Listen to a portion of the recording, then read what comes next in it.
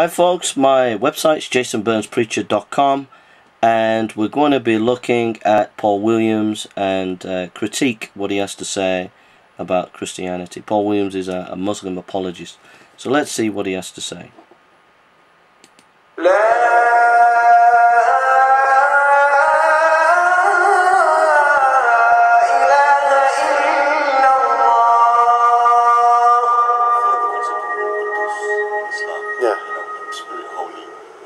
No, but the Spirit is the word of Allah. That the Spirit is like Isa or Jibril.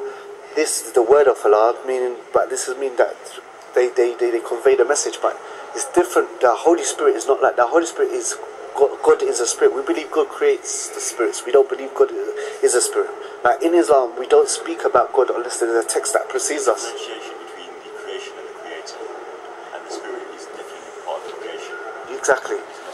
And the problem is that the Christians have gone for way too much for like we take as Muslims we're wasat, we take the middle path, yeah. So the whole thing is that we ask Allah every day to show us the straight path, yeah. We take the middle path. Look, so Paul, what would you say about the whole thing regarding the Holy Ghost or the Holy Spirit in Christianity? Well, the Holy Spirit is the third person of the Trinity. So there's confusion here about language. The Holy Spirit is the angel Gabriel in Islam, but that's just a coincidence of language, I think. But although I agree with what the brother says, there are other. Well, wait a minute. Let's look at what Jesus says. It's very, very clear about the Holy Spirit here. So let's just look at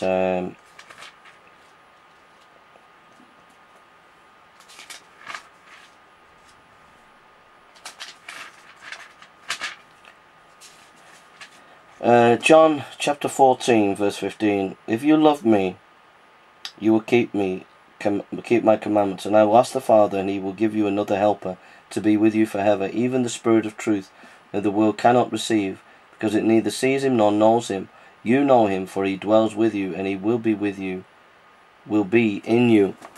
So the Holy Spirit is the third person of the Trinity, Father, Son, and Holy Spirit.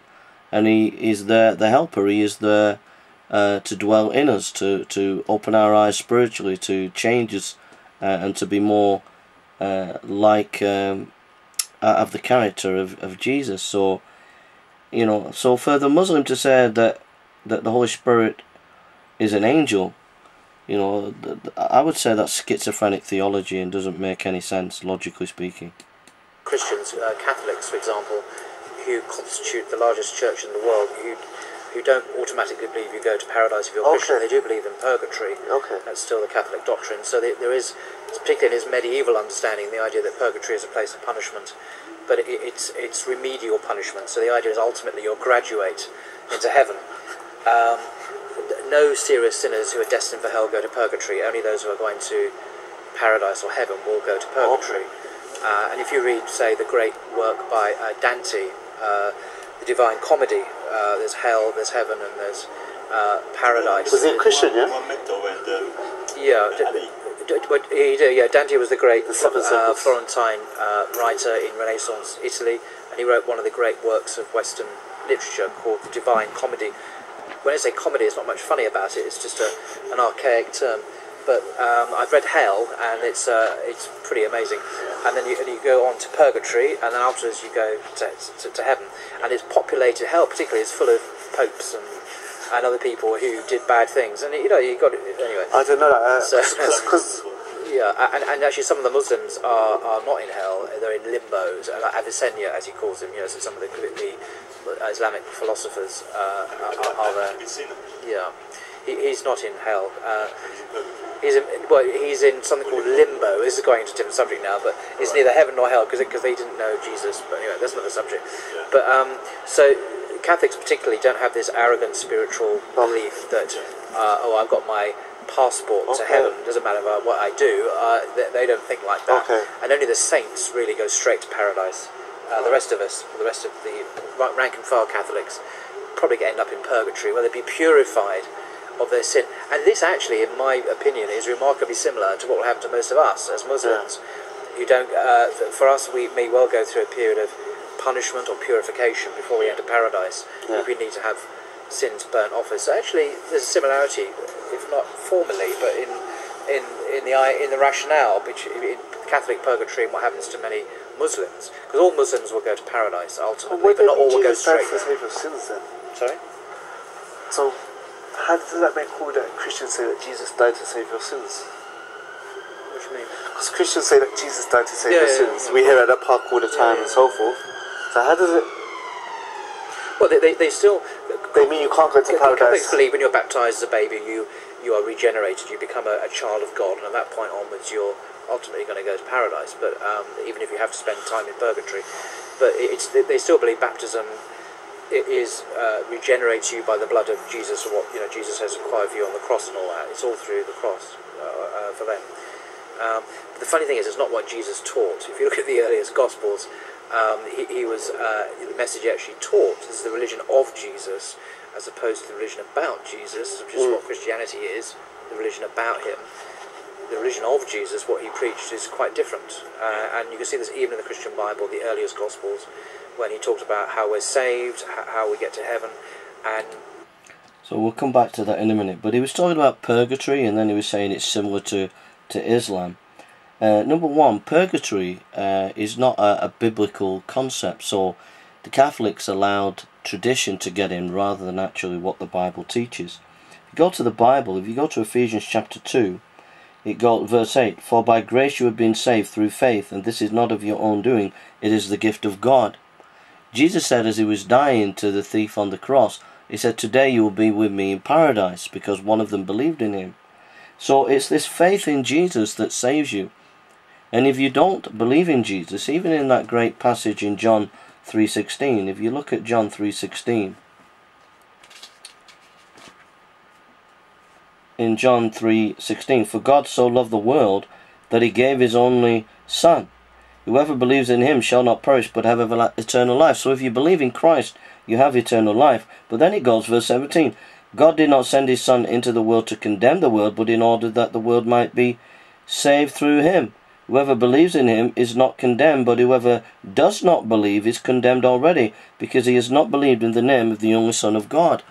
So there it's quite clear, there's no purgatory. You either believe Jesus now and you're saved. If you don't believe him, you're not saved.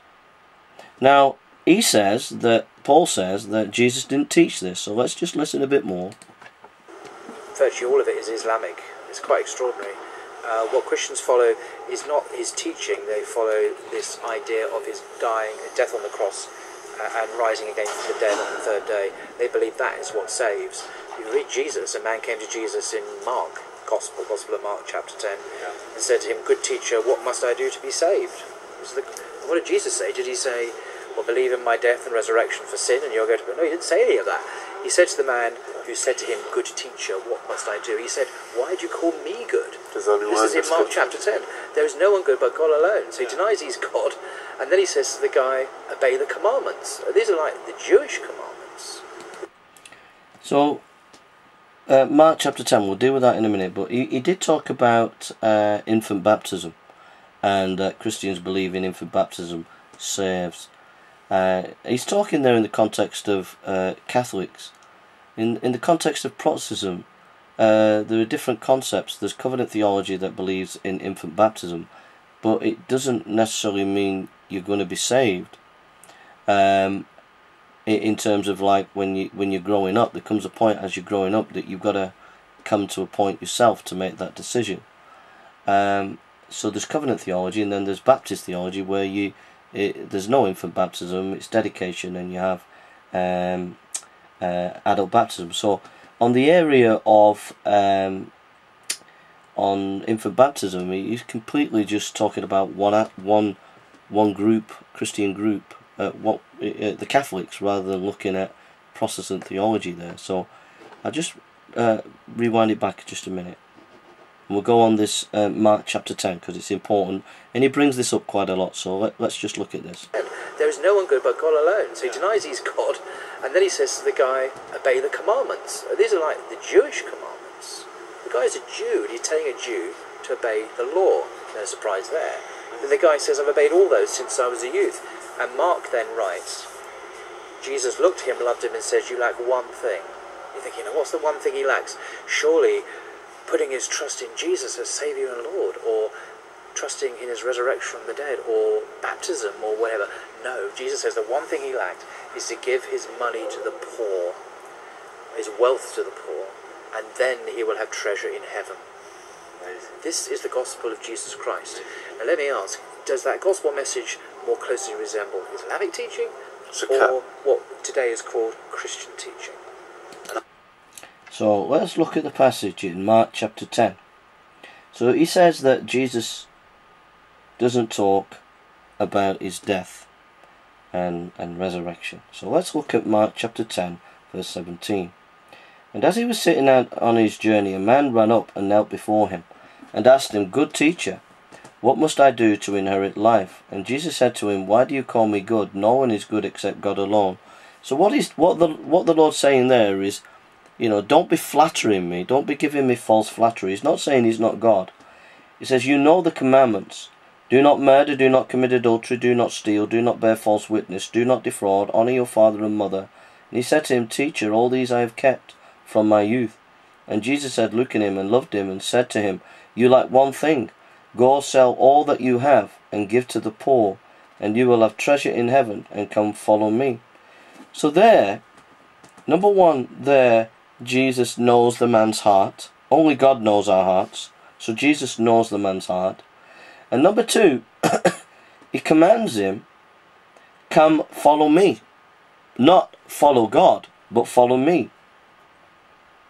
Anyway, verse 22, disheartened by saying, he went away sorrowful, for he had great possessions. And Jesus looked around and said to his disciples, How difficult it is for those who have wealth to enter the kingdom of God.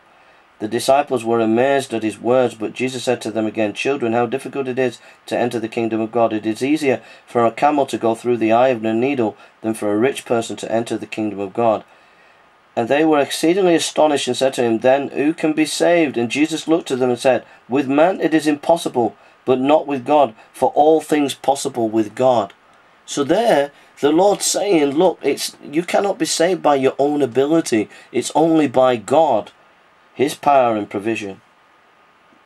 Peter began to say, See, we have left everything and followed you. And Jesus said, Truly I say to you, there is no one who has left house or brother or sister or mother or father or children or lands for my sake and for the gospel, who will not receive 100-fold now in time past. So there, the Lord is saying, look, your loyalty to me will be rewarded. But that is beyond a prophet. He's saying, he's taking the loyalty that you have for God, he's taking it for himself. So this passage does not justify Paul Williams saying that it's Islamic. It's nowhere near Islamic. The Lord's talking about the Ten Commandments. Sharia law is not about the Ten Commandments. Sharia law is about going back to the ceremonial law of Israel. So that's not, so this is, there's nothing to do with Islamic teaching there with the Ten Commandments. Then the Lord is saying, follow me. He's saying only God can save you. That is not Islamic teaching. So now, notice now though, this is the really interesting bit. After verse 31, Paul Williams said that Jesus doesn't teach his death and resurrection. Now look, verse 32. Paul Williams has missed out this. He doesn't want you to look at this. And this is right under the passage that he's quoting. And they were on the road going up to Jerusalem, and Jesus walked ahead of them, and they were amazed, and those who followed were afraid. And taking the 12 again, he began to tell them what was to happen to him, saying, See, are you going to Jerusalem? And the Son of Man will be delivered over to the chief priests and the scribes, and they will condemn him to death, and deliver him over to the Gentiles, and they will mock him and spit on him, and flog and kill him, and after 3 days he will rise. So Paul Williams is lying to you, and he is not telling you the truth. Right under the passage that he was talking about is about the death and resurrection of the Lord Jesus. So what Paul Williams is doing is eisegesis, not exegesis. I would suggest the natural successor to that, in purely human terms, that is Islam. Because in Islam we do not believe we have an intermediary between us and God. We do not believe that a man has to be horribly tortured to death before our sins are forgiven. We do not believe any of that. We believe that God requires that we behave righteously and that we have faith in him. But he already admitted that that's not enough, that you're going to go to a purgatory where you're going to get purged. So you never... And then he's going to say... He's saying that... in one breath, he said in this video that all Muslims are going to get to heaven. Well, to me it sounds a bit arbitrary. It sounds a bit contradictory. 1 minute you're dependent on the mercy of Allah, but where's the justice? There's no justice there. Where's the judgment? If you're going to be judged, but yet you're going to all get into heaven, where is the justice? There doesn't seem to be any justice in. It seems to be a bit arbitrary, where it just seems like God is a God who just at the end of the day is just weak and frail and fragile, who's just going to let everybody into heaven no matter what. Just go to purgatory and purify your sins and then you'll get in. There's no righteousness and justice there where God will actually judge and will actually say, no, you've not made it because you've not trusted in me and you've not obeyed me. Whereas what his teaching is, or Paul Williams and the Islamic people here, is kind of like, well, you're going to get in no matter what. Very appealing to the human flesh, but Jesus says, you didn't feed the poor, you didn't help the weak, depart from me, I never knew you. So there's judgment there, and Jesus said, he that believes in me will have life, and if you don't believe in him, you won't have life. So there is a pattern of the ways when we die. We're either going to be in hell or heaven, and it all depends on whether we believe in Jesus and follow him.